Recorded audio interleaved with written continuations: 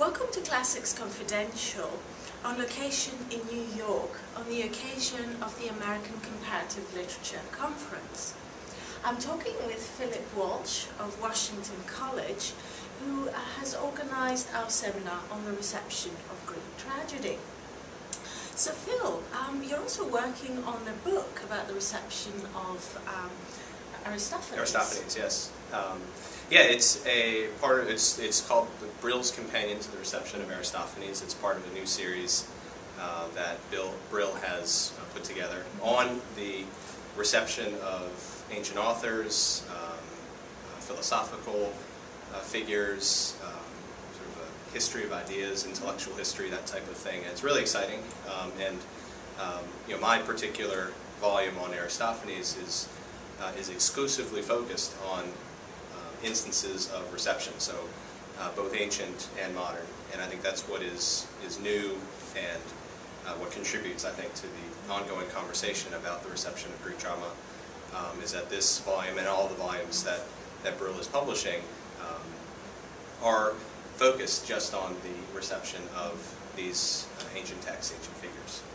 Fantastic, and we're going to hear some papers today. That's right, yeah, this conference, this panel at the ACLA was organized by myself and my colleague Greg Baker, Catholic University, and we had just started thinking about you know, new ways. Are there new ways at this, I think, relatively mature point in reception studies of the classics? Are there new ways to get at essential questions about dramatic texts, and not just dramatic texts, though. I think most often conversations center around drama and performance and theatrical studies of that sort. Could I ask, are you going to contribute a chapter to the companion? Yeah, so it's an ambitious project, and we're still about a year away from the reception or the receipt of draft chapters. So it's still a moment of possibility, a moment of enthusiasm.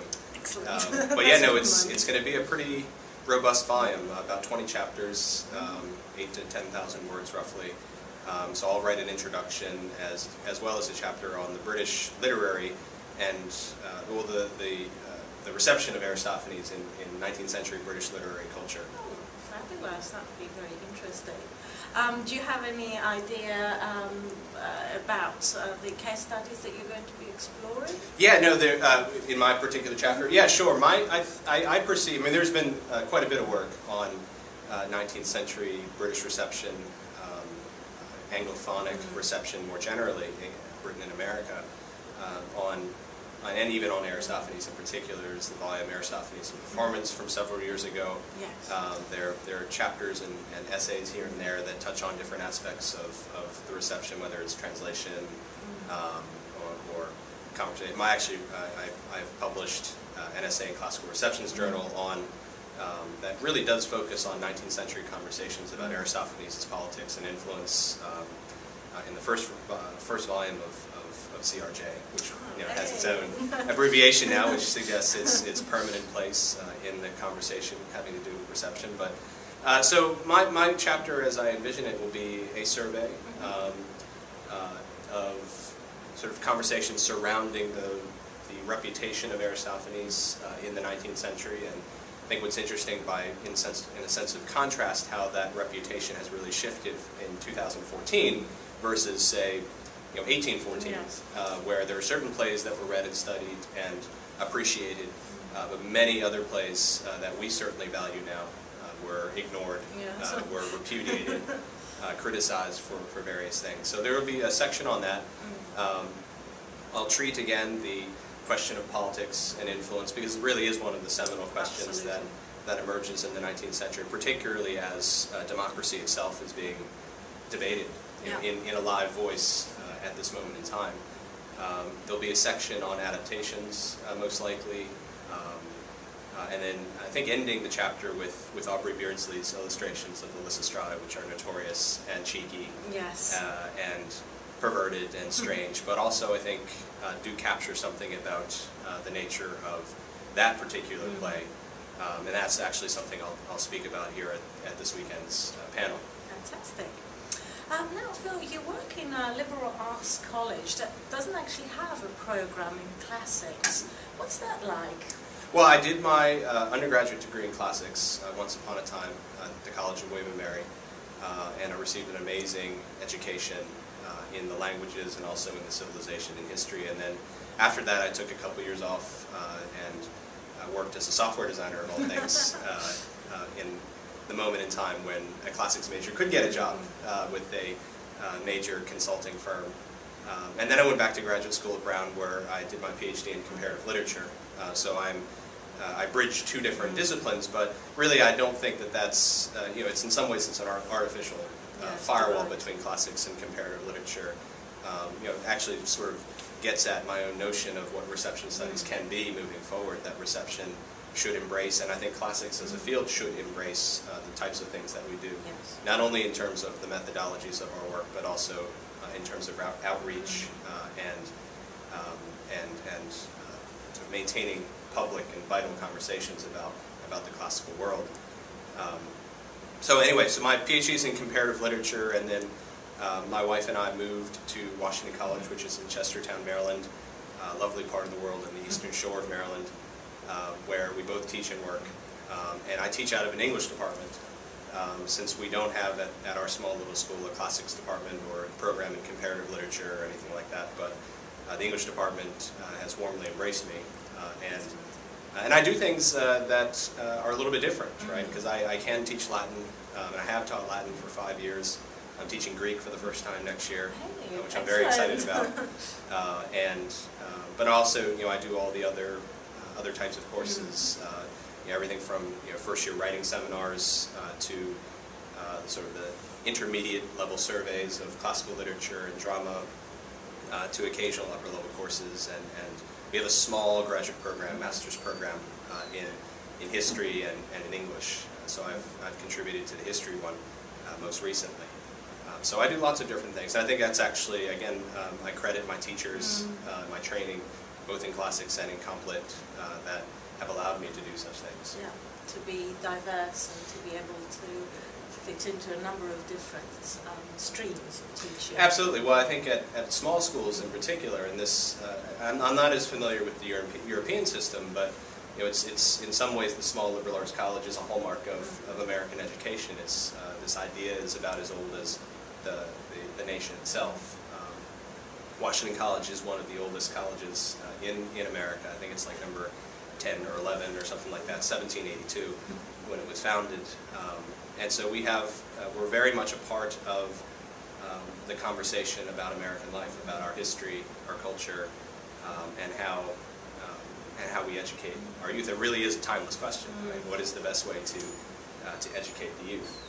And so in this small liberal arts college with limited resources, our hallmark is our smallness. So we don't have the expansive research halls or laboratories, the huge lecture buildings. Our classes are capped often at 16, 20, 25 students. I think the biggest class on our campus is 75, and that's very unusual. Yeah. So at a place like that, you really need to be able to do lots of different things, and also to very self-consciously think about what we do in the classroom every day. And this is how I think it relates very much to classics and to reception. That in an era of relative economic austerity, of cutbacks, of the questioning of the value of the humanities, we need to do more and more. And we have to be we have to be much more self-conscious and vocal about the things that we bring to the table. Indeed, because classics is no longer part of the core subjects as it used to be in the old days. So we really have to prove ourselves and explain why we are still relevant today. Yeah. Do you think that classical reception is one of the ways in which we could do that? In which we could say, well, look, the classics are still alive today. It's not a dead subject. It's very much absolutely. present. I think it has. I like to think of reception studies, and I'm going to borrow a phrase from my colleague Will Sharon, who is also here at our conference, who teaches at the University of Miami. He and I were just talking about the big tent, that we need to be in the business of big tents, whether we're classicists or comparatists. But I think lovers of the humanities in general, we need to embrace. And that's not to say we lose critical rigor or we lower our standards, but we do have to think very much about the nature of the game in 2014. And I think that everything that I do, even in the classroom, is a moment of reception, where I'm trying to explain the foggy details of the beginning of the Peloponnesian War as we open a conversation about Euripides' Medea, for instance. And then, of course, having students think about what drives this tortured woman to do what she does, and can we align it to some of the things that we see in our news. Most recently in America, there was a woman who drove her van into the Atlantic Ocean at Daytona Beach, a van full of, I think, 3 children. And right as we were reading Euripides' Medea, and of course the context is different, the circumstances are different. In the modern world, we can psychologize disorders, or we try to understand things from that point of view. But I asked them, how would the Greeks have addressed such a thing, right? Would it be madness inspired by the gods? Would it have been, in Medea's case, sort of this her mythological, the history of her house, the house of which she is a part? So, and students really, that's when the connections are made, and that's when they understand. Okay, this is a classical text that I've never read before, but I can bring it into my own world. I can use my own language, perhaps a psychology major using the language of psychology. Reading, say, a play like Ajax, right? PTSD, which of course is very much, it's been talked about. Yes. And so that's, I think, a moment where we can really make the classics live. And students of psychology, students of science, literary people as well, can take those moments of insight with them and into whatever it is they happen to do. Yeah, so that the conversation can be inclusive. Absolutely. For everyone. Yeah. So, I mean, in a way, reception covers pretty much everything. I would like to think, and exciting.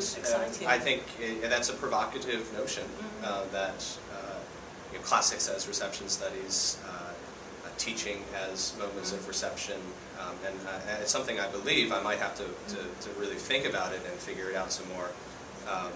But in some ways, we have to do everything that we can. Yes. And fortunately for us, our raw materials are so vital. They're so wonderful and deep and thought-provoking and timeless, that it's up to us as really the voices of this generation, teachers and professors in classrooms from the middle school level up, to really make a place for classics and really for literary studies in general. So in a way, losing our privileged position can actually make us think anew about the best way to teach our subject. So, we could turn it into a positive... Yeah, I'd like to think, in this moment, it is what it is. And instead of being cynical, instead of being negative, let's try to make the best of it. And perhaps we make an inroad. Perhaps the classics can remain vital to the next generation, the folks that we teach in the classroom right now. Yeah. And really, not just classroom, performance spaces, coffee houses, having poetry readings. Our college is blessed with a literary house where these conversations can happen. I actually teach my class in this unusual academic space. It's not a classroom. It's more just it's a porch, really, and we sit and talk from Homer to. We're actually going to start reading Archilochus and Sappho this week. Fantastic. So in translation, but still, great opportunity to make the classics fresh. Fantastic. And on that positive note, thank you very much for talking to us on Classics Confidential, Phil. Thank you very much, Anastasia.